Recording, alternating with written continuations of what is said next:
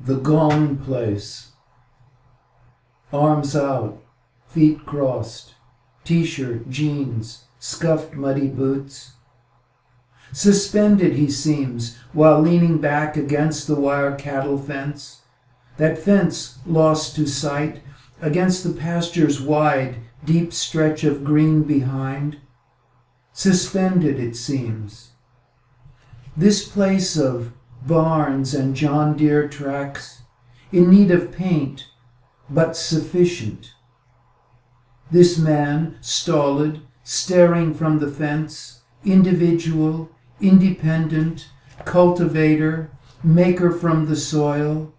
This man who is not owned, if seen in this moment, is an image everlasting, one of what is passing, a warning there, an emblem to be worn inside every naked heart, a scene of crucifixion that, in terms of what it implies, but who now cares for implication, or for what, not winning, is lost and surely dying?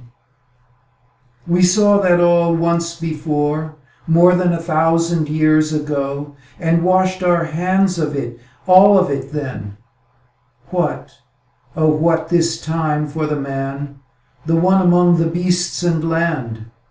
The same this time, alas? Will we wash our hands once more of him?